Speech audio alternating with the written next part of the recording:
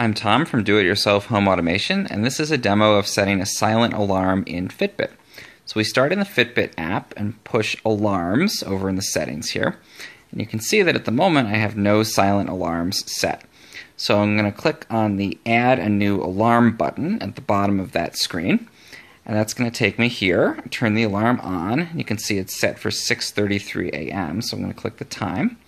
And I want it to be set for 9 p.m. So I'm going to drag over to the 9 and then move over to the minutes and drag that over to 0. It's got this weird little clock selector.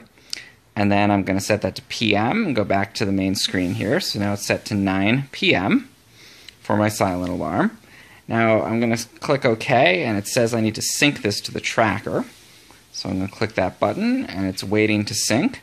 And then in a moment I should see that it has synced. And now my silent alarm is set for 9 p.m. every day.